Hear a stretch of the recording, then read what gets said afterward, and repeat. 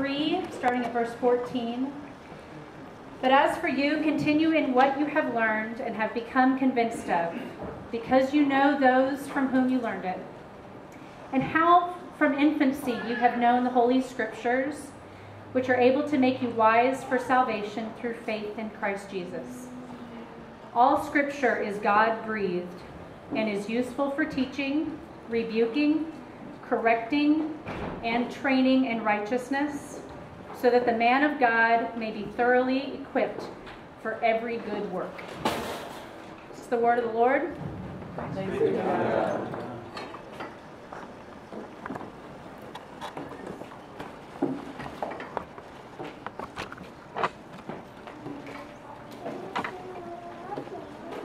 There's Mr. King.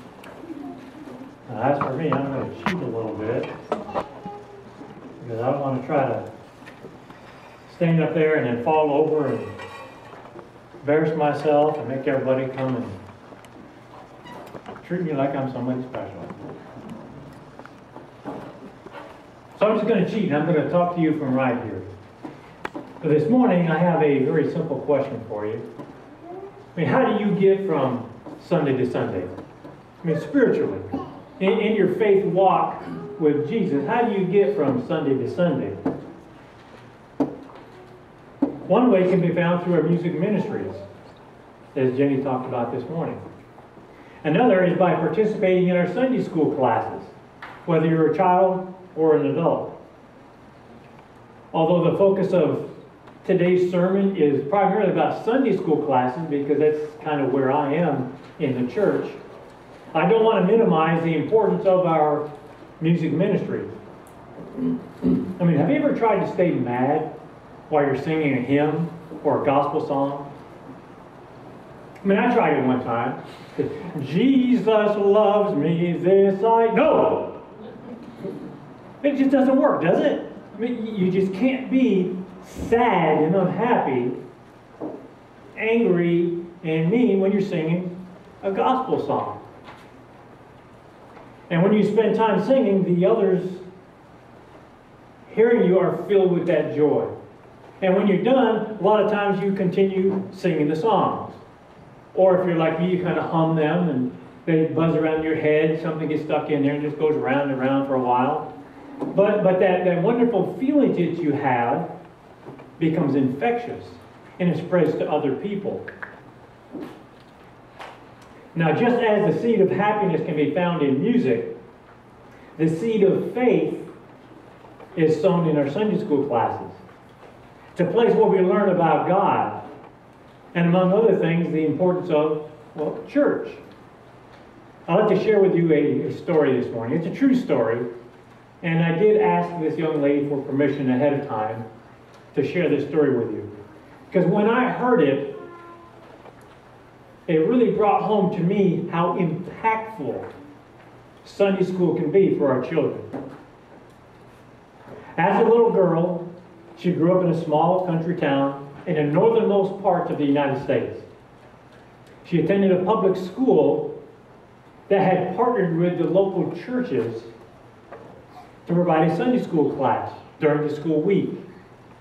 And it was during these early years that she learned about God.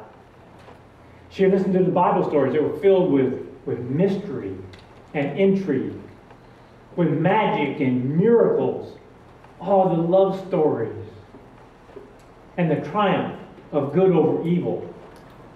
And even though she didn't realize it at the time, the foundation of her faith was being built. And her faith grew, and she began to depend on God for everything in her life. It was in Sunday school where she learned the importance of attending church. But the problem was her family didn't attend church.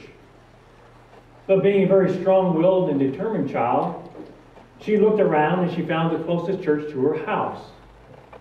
Now, this happened to be 5 miles by car, but only 3 miles if she were to walk across country through the woods to the church. So she decided to walk cross country through the woods to attend church each week.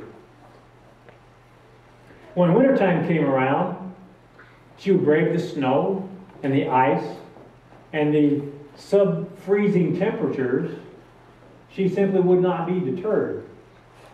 She went because she felt close to God in church. She could talk to Him there. She could pour out her heart to Him, receive the love and encouragement and fulfillment that she needed. That's what helped her get from Sunday to Sunday. It was the teaching, the rebuking, the correcting, the training in righteousness that she received that thoroughly equipped her for the rest of her life. And it all started in Sunday school. And I'm here to tell you that I am very, very glad that she demanded that I marry her some 38 years ago, because she's been such an inspiration to me all these years. The benefits of attending Sunday school are equally important for us as adults. The sad truth is, most of us are pretty ignorant when it comes to the Word of God. We know many things about many things, but we don't know God's Word. Let me give you an illustration. There were two people, and they were sitting around, and they were talking about the Bible, and they were talking about Christianity, and the first person challenged the other. He said, well, if you're so religious, let's hear you quote the Lord's Prayer. No cheating. Don't open the Bible. No cliff notes, just from memory. I want you to quote, I want you to recite the Lord's Prayer. And I'll bet you $20 you can't do it. So the first person, now really motivated, took a moment, he thought, and said, now I lay me down to sleep. I pray the Lord my soul to keep. If I should die before I wake, I pray the Lord my soul to take. Well, the first person handed over that $20 and said, I didn't think you could do it.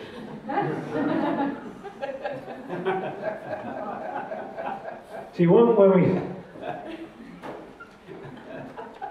Thank you. I normally don't try jokes. I don't pull them off too well. But I saw that on the internet and I really enjoyed it, so I thought I'd share that with you. When we study the Bible, we find that it's filled with many mysteries just waiting to be experienced. See, we find angels and demons, giants and dragons, seven-headed beasts rising from the sea, iron axe heads that float on water. Lifelong illnesses are instantaneously cured. The lame walk, the blind see, the mute speak, the deaf hear, and people come back to life. And if you think that your family is dysfunctional, well, I challenge you, read your Bible. You're going to feel a whole lot better about your family. But most importantly, you'll find forgiveness from a God who loves you unconditionally, right where you are, no matter what you've done or who you've done it to. But studying the Bible isn't the only reason why we attend our Sunday school classes. We also experience Christian fellowship. And this fellowship includes the rebuking and correcting of each other. In other words, it's the holding each other accountable for our actions. Because let's face it, we've all sinned and fallen short of the glory of God. When we don't have other believers to fellowship with, to hold us accountable, to love us no matter what, we fail. Listen, when I rely only on myself, on my own inner resolve to be a very good person, I fail. Every time. I sin. For example, there's times when I'm having this very innocent conversation with some friends. And then someone will say, well, did you hear what so-and-so did? And like magic, the dam bursts. And a tidal wave of gossip and hurtful speech and backbiting are unleashed. And I know what Solomon said about that. I've read the Bible. I know how God feels about that. My heart is telling me to just walk away, to not give in to this temptation. But I don't always feel capable of walking away. And I find myself right in the middle of it. You see, when I rely on myself, my own inner resolve, I fail every time. So how do you get from Sunday to Sunday? Spiritually. I mean, have you tried to go it alone? Yeah, I think we all have. The better question is, are you still trying to go it alone? Well, you don't have to. We have 3 adult Sunday school classes available. And we are here for you. We're here to help you better understand God's Word. We're here to love you right where you are, no matter what. We're here to help you grow in your faith, to become better equipped for whatever God has in store for your life.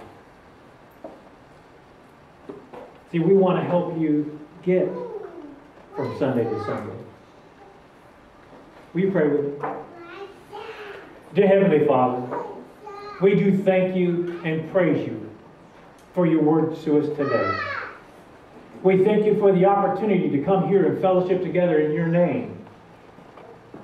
We thank you for all those individuals who give freely of themselves to teach these Sunday school classes, to lead them, to help bring your word to those who are hungry for it. Thank you for those who attend these classes, who come with minds just waiting to be filled with your wonderful love and your words of encouragement and that accountability that we so desperately need. We thank you for your love, for your grace, and your mercy. It's in Christ's name I pray these things. Amen.